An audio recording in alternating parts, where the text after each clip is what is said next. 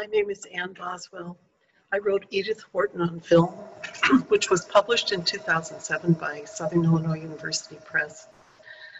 I am so happy to be here. I'm grateful to you all for inviting me and including me. And most of you have written things that I have used, so thank you.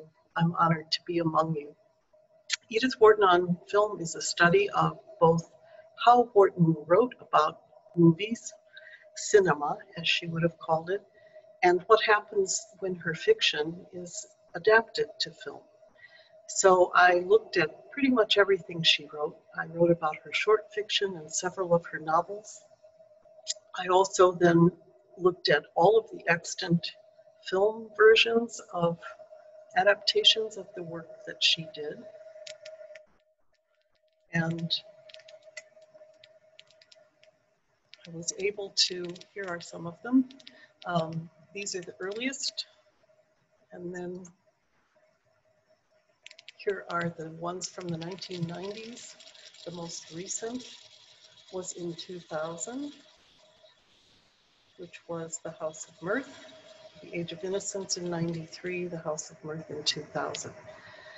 What happens to Wharton on film is very interesting, and what it really reflects is how complicated and compelling most of her fiction is. It does all of the things that you want it to when it is independently filmed, not Hollywood versions. And it makes her a much more interesting writer, that her fiction is difficult to adapt.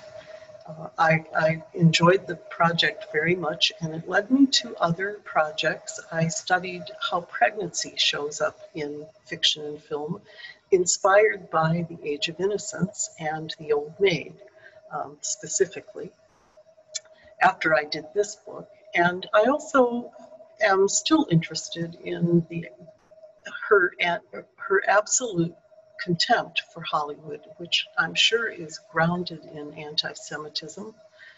But there's something else going on there too. Like lots of authors, she felt very threatened by film because it could tell a story, and she didn't like that whole idea. The idea that she didn't know anything about movies, I think, is silly. Of course she did.